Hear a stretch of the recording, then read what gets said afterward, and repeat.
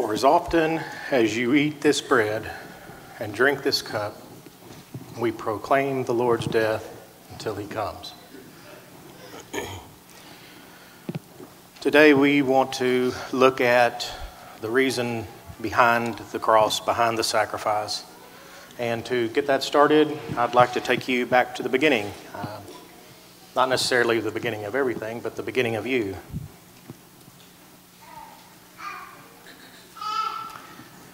There was a time when my wife and I,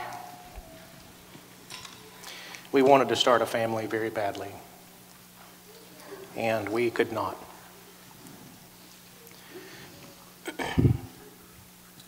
And we prayed and prayed, and in that prayer we said this. We would say, Lord, we have so much love to give. Father, we have so much love to give. I want to assure you this day that before you were born, God loved you. God loved you so much before you even got here. His plan, his hope, his desire is to have all of his people as one and with him. That is his plan.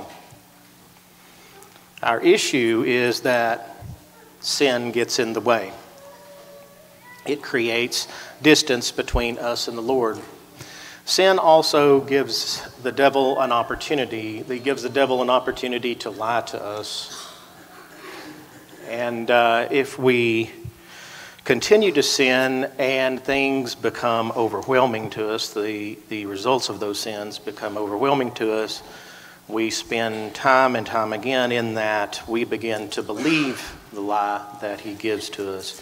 If we are consumed with guilt, we've been talking about this or this concept at least, in the addictions class, that a person will only act on what they believe. And so if I get consumed with guilt, what I start to believe is that I am a bad person. Now, it's not the things that I have done is bad, but I get to thinking things like, I've just done too much.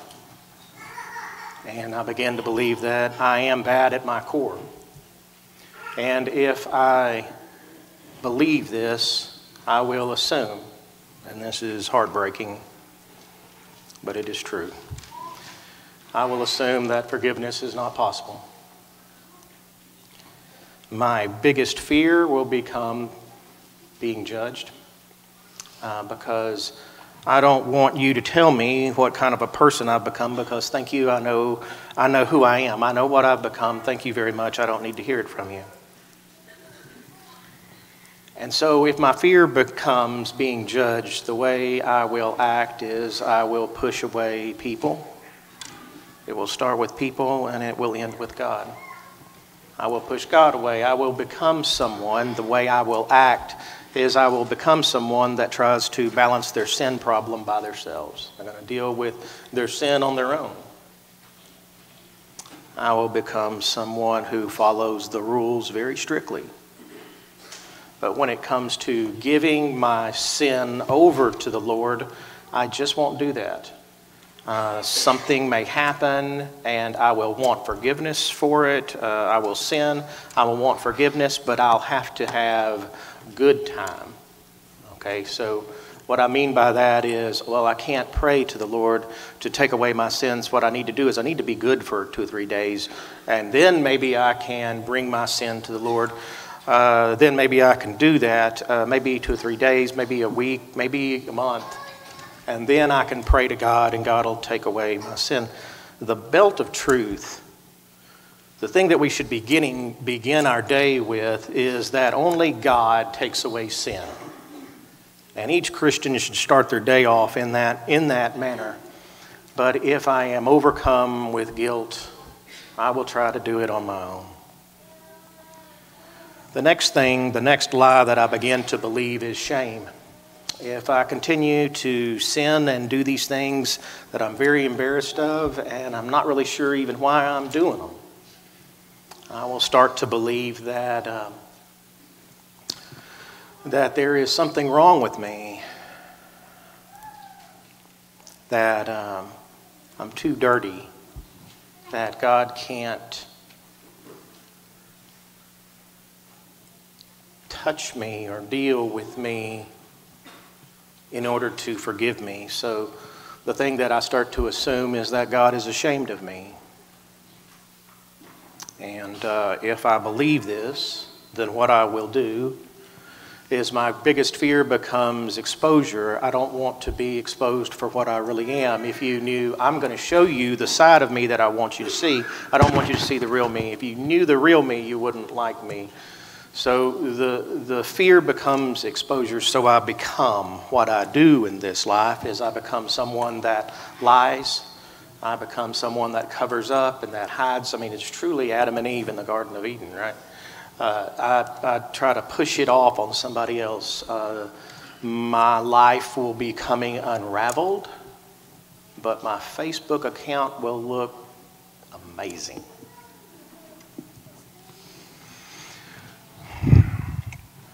If we begin to feel this way, we need to look at the Bible to get us back on track. Hebrews 12:2 says, ever looking unto Jesus, the author and finisher, the founder and perfecter of our faith, who, for the joy that was set before him, endured the cross, despising its shame, and is seated at the right hand of the throne of God. Now, well, long story short, you are the joy that was set before him. He did not want to be counted with the transgressors. If you saw someone on the cross, you would know they were guilty. You wouldn't even have to look and see what they did or ask somebody. It was just, these people are guilty. His death would be counted in among with the thieves and the murderers, and the Lord, our Lord, Christ, our sacrifice, could handle it. He could handle it for you. He could handle it to get all of us together. He could handle it to begin to get you back with the Lord where you belong. 2 Corinthians 7:10 tells us, godly sorrow produces repentance that leads to salvation without regret, whereas worldly sorrow produces death. Now, that little without regret, when I first got into this deal, when I came back to Christ and I was looking at this verse, I thought it was one of those things, that whole without regret. I thought it was like, I'm really sad about being caught, not necessarily I'm sad for doing the thing, but that's not what this is about. You can have a salvation without regret. This is salvation without guilt and salvation without shame. You know, we talk so much about the old man being put to death, you know, and our job and our responsibility to do, you know. It's like we talk about that and we talk about that, but truly, when the old man is put to death, the deeds that were with that old man are gone. You know?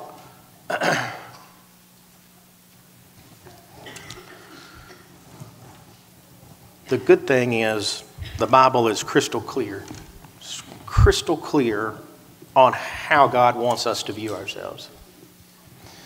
Colossians 1:21 and 22 tells us, and you who were once alienated and hostile in mind, doing evil deeds, he is now reconciled in his body of flesh by his death, in order to present you holy and blameless and above reproach before him.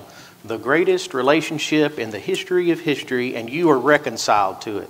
The child of God is reconciled to it through his death, in order to present you holy and blameless and above reproach before him. Now, do you believe that? Do you believe that God truly loves you that much? Not the person sitting next to you, but you. Don't push it off on someone else. Do you believe that God loves you, that Christ gave his life for you to make you holy and blameless and above reproach before him? Listen, when I got into this deal, when I came back into this deal of God, of Jesus, I believed in the virgin birth. I believe that he left his heavenly home and died on the cross and was raised from the dead. I believe that he ascended into heaven and is waiting to come back for us. But when it came to being holy and blameless and above reproach, I fell short.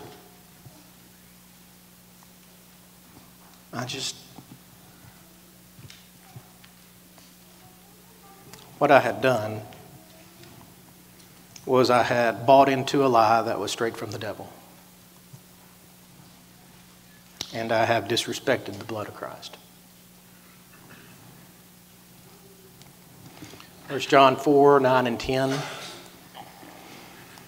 In this, the love of God was made manifest among us, that God sent his only Son into the world that we might live through him. That we might live through him. Now, some people will say that this is life, that this is the eternal life that we talk about.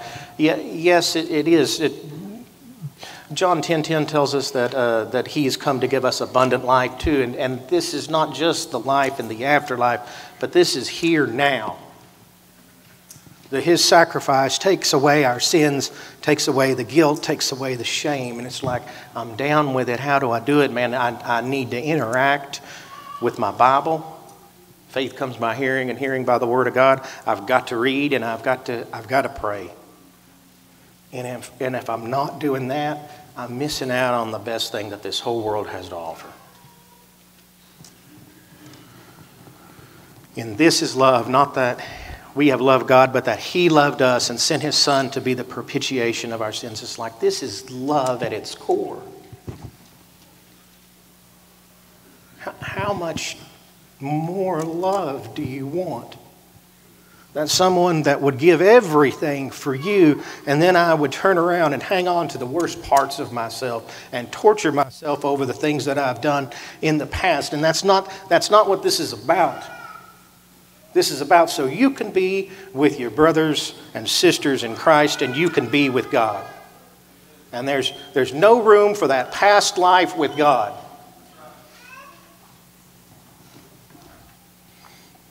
If we are looking at the cross, it's like, how should a Christian believe? What should a Christian do? True godly sorrow. True godly sorrow. The Christian must believe that I am loved unconditionally. That's what the Christian should believe. Now, I'm not saying that you can go out there, do whatever you want, and God just loves it. I'm saying that 1 John 1:9 tells us if we confess our sins, he is faithful and just to forgive us of our sins and cleanse us from all unrighteousness. If we come to God, if we confess, he is going to forgive and he's going to cleanse. It's gone. You don't have to worry about it anymore. I believe that I am loved unconditionally, and my assumption has to be that God always loves, God always forgives. My only fear becomes loss of fellowship with God. Now, let me tell you something. If I believe these things, and people only act on the way they believe, and if my fear is loss of fellowship with God, then I will interact with my Bible, and I will pray, because I do not want to lose the most important thing on this entire earth. I do not want to lose it. I will do that. I become somebody that changes their way of thinking, and repentance, real repentance, not shallow repentance, but real repentance comes into my life. Now,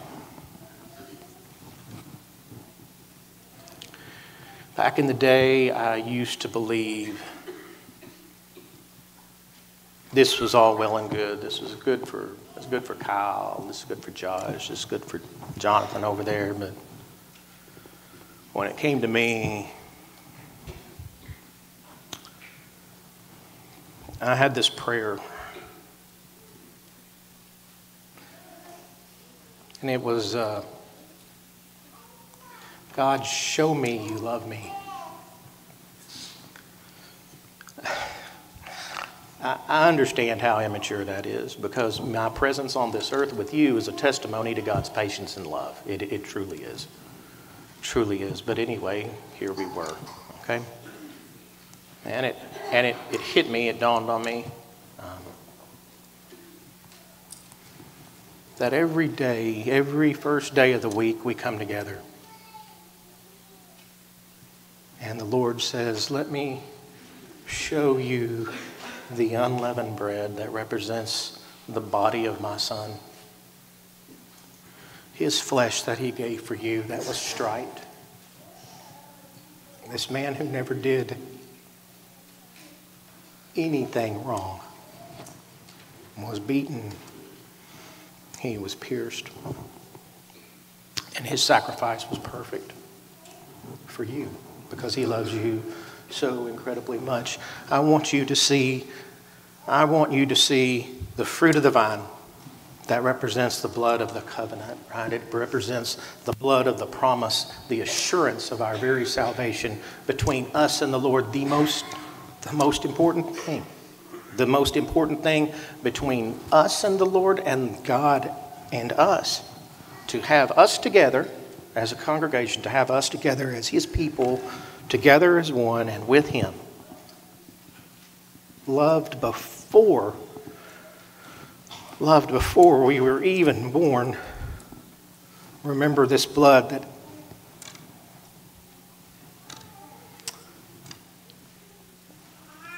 that the Lord of heaven left his heavenly home for you, for me.